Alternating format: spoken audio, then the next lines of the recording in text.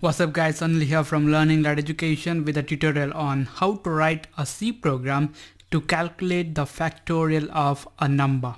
So a factorial of a non-negative integer n, which is denoted by this NOT symbol, is the product of all positive integers less than or equal to n. For example, if we have to calculate the n factorial, the factorial of this number n, then we need to multiply n with the n minus 1 with the n minus 2 and similarly up to 1. Another example, let's say we need to calculate 3 factorial, then it's going to be equal to 3 into 2 into 1. And another thing is, the factorial of the number 0 is equal to 1. So if you have the 0 as a number, then the factorial value is 1. Otherwise, the factorial of a number is the product of all positive integers less than or equal to that number. So here in this tutorial, what we're going to do is, we're going to ask the user to enter a number, and then we're going to calculate the factorial of that number. So the first thing that we're going to do is, we're going to create some variables in our program, and we're going to create the integer variables.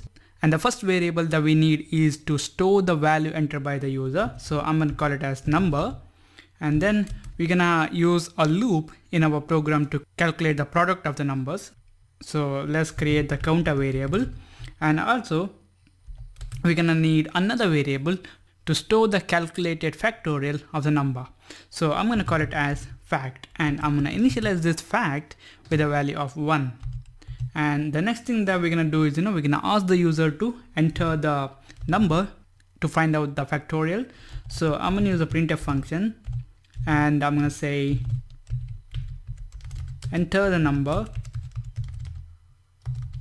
to calculate factorial. And then let's add a new line just to make it pretty. And then we're going to receive the value entered by the user. So I'm going to use the scanf function, and we're going to be using the format specifier as %d, and we're going to store that value in our number variable. And the next thing that we need to do is, we need to check whether the number entered by the user is a negative integer. If it is so, then we can't calculate the factorial of a number. So to calculate the factorial of a number, we need the non-negative integers. So I'm going to use the if statement, and I'm going to check whether this number is containing a value which is less than 0. If it is so, it's going to mean that, the entered number is a negative number. So I'm going to say that using the printf statement.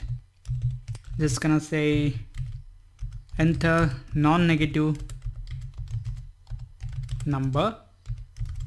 Else, if this number is containing a value greater than or equal to 0, then we can calculate the factorial. And here what we're going to do is, we're going to use a for loop to calculate the factorial. So for example, if the user is going to enter a value of 5, and then what we need to do is to calculate the factorial of this 5. Now we need to perform 5 into 4 into 3 into 2 into 1. So I'm going to use the for loop here, and it's going to be for, and we're going to initialize our counter variable with the value of the number variable. So if the user is going to enter 5, then this counter variable is going to contain 5. If the user is going to enter 10, then this counter variable is going to contain 10. And the next thing that we're going to do is, we're going to check whether the counter value is greater than or equal to 1. Or, in other words, we want to execute this for loop till this counter value is greater than or equal to 1. When it becomes less than or equal to 1, we want to terminate. And then we're going to decrement the value of this counter variable, because at some point we want our loop to terminate, so we need to decrement here. And here inside this for loop, what we're going to do is we're going to write fact, the variable which is created for storing the factorial value, equal to fact multiply that with the value of counter. So here what happens is, if the user is going to enter 5, or if the user want to find the factorial of the number 5, then this counter variable here is going to contain the value of 5 first, and this condition satisfies 5 is greater than or equal to 1, and that's why here this statement will be executed, and fact, which is the variable that we have created, is containing the value of 1, and here fact equal to fact multiply counter, so it's gonna be fact equal to 1 star 5. So this fact is gonna contain 5, and then the loop will be decremented. This counter is gonna contain 4, and again this condition satisfies, and again this statement will be executed. This time fact equal to fact star counter, so it's gonna be 5, the value stored in this fact, which is 5 because of the previous iteration, multiply the value of the counter, which is 4. So the fact is gonna contain 20 now, and then the counter value will be decremented, and similarly this loop will execute until the counter value is gonna contain 1. So at the end of this loop, this fact variable is gonna contain factorial value for the number entered. So in this case, it's gonna contain 5 into 4 into 3 into 2 into 1, which is gonna be 120.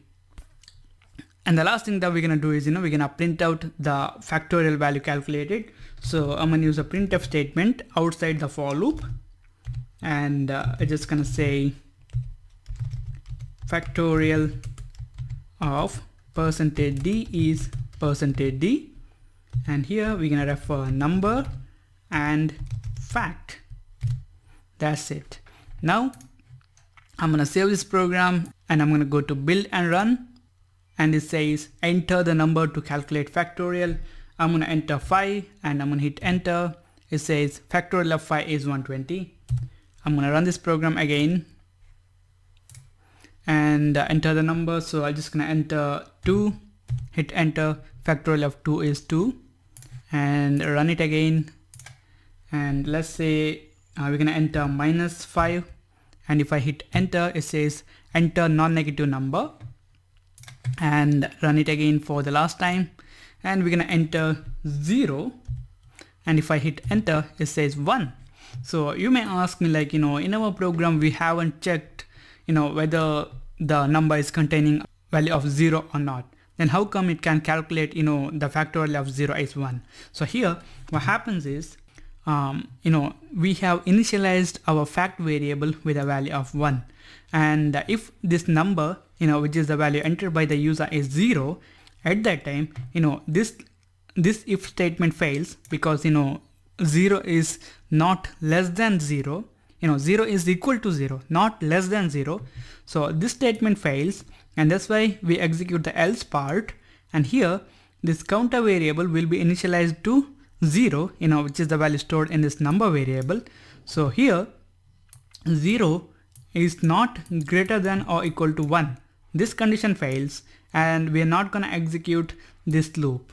Not even once we're going to execute this loop, and it's just going to print out this statement. So it says factorial of 0, which is the value stored in this number variable, is 1, because we have initialized this fact variable with a value of 1. So this is it, guys. This is how you guys can write a C program to calculate the factorial of a number. And also you guys can check out my website for the source code of this tutorial, and follow us on Twitter, like our Facebook page, and I'll see you in the next tutorial.